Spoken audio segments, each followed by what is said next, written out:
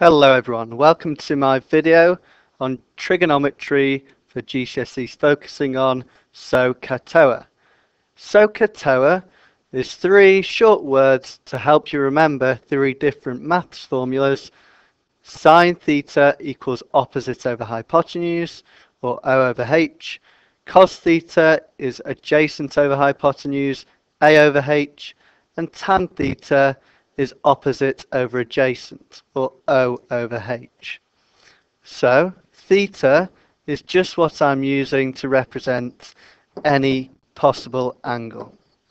Okay, so for any possible angle on a triangle, we do the opposite of that angle and divide it by the triangle's hypotenuse. So let's have a look at a triangle. First of all, it's got to be a right-angled triangle. That means that one of its angles is 90 degrees. Otherwise, these famous formulas will not work. So we've got our right-angled triangle. Now we need to know, well, what angle is it that we're focusing on? So the exam question will generally tell you what angle it is you're focusing on. So you have a right-angled triangle, and it's got an angle which could be known or could be labelled as, say, x, where you have to find it.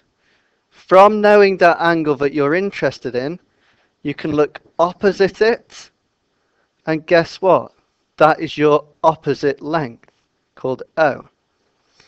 You then think about your longest possible length, which is always opposite the right angle, and that length you call H, and O is the one left over, or if you want to know what adjacent means, next to. So A is the one next to the angle of interest. Do not be confused if your triangle is different ways around. Say our triangle is like this, and the angle we were interested in is here. Opposite is there, hypotenuse here, and adjacent here. Okay, so be very careful about that. I'm going to show you an example question. So let's draw ourselves a right-angled triangle, and let's say that we know that this angle here is 60 degrees, and we know this length here is 5 meters, and we're really interested in what the height of this triangle is. Now this can be applied to real life. If you imagine that you're standing here and you're looking up, and you know how far away you are from a building, you can actually work out the height. That's what lasers use to measure different heights using this trigonometry function. Okay. Anyway, back to our GCSE question. What we want to do is write down SOH CAH TOA, and we want to think, label our lengths. Opposite 60 is O. Opposite our right angle is H, and the one left over is A. Now, we don't care about H in this instance because we don't know anything about it, and we don't want to know what it is. We know something about A, and we want to know something about O. In your question, you probably won't have a question mark. Obviously, you'll have a letter like X. So we look and we think we've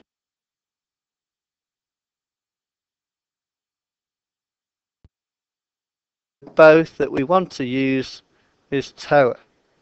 So we write down tan theta equals O over A. In our case here, O is X. So we change this to X. And in our case, A is 5. So we change this to 5. We want to find out the value of X, so we have to times 5 times 5. Don't forget that our angle in this case is 60 degrees. Now we do X equals 5 times tan 60. We put that in our calculator, 5 times tan 60, and we get the answer of 8.66. That's to 2 decimal places. So that's one example of using trigonometry to find a missing length. I want to show you another example of using trigonometry to find a missing angle. This time I'm going to make the triangle a bit more complicated. So I'm going to start off showing you how I'm drawing this triangle. This is our missing angle, that's our right angle. Now I'm going to do what sometimes the exam question does and rotate it around to make it as complicated looking as I can. So there it is. I'm also going to tell you that the length across here is 20 meters. And I'm also going to tell you that the length here is 5 meters. The question is, find x. So, we see it's a right angle triangle, we see it's got an angle, and we write down SOH CAH TOA. We label our different lengths. Opposite x is called O. Opposite the right angle is called H. And next to the angle, the one left over, is called A. In this case, we do not want O because there's nothing with O. We're not trying to find it and we don't have information on it. We have information on H and A. So the one that we want to use is the one with A and H, which is CAH, which reminds us of the formula cos theta equals adjacent over hypotenuse.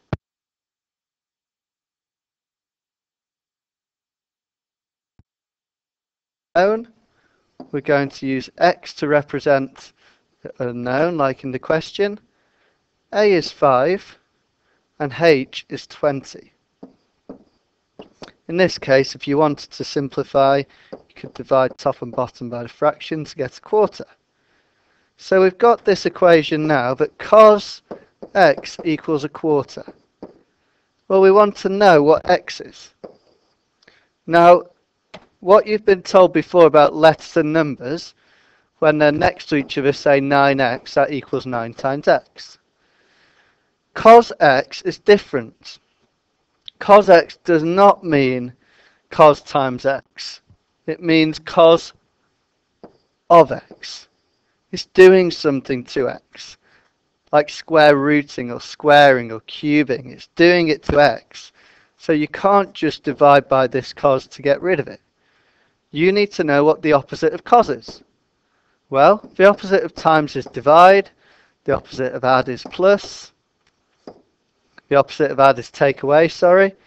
The opposite of square is square root. And the opposite of cos is cos to the minus 1. Okay, so cos of something, let's do the opposite, cos to minus 1. They're opposites, they're inverses. So, to get rid of this cos x, we need to do cos to minus 1 of both sides of the equation to get left of x. And in your calculator, you can type cos to minus 1 of a quarter. And you get the answer of 75.5 to 3 significant figures.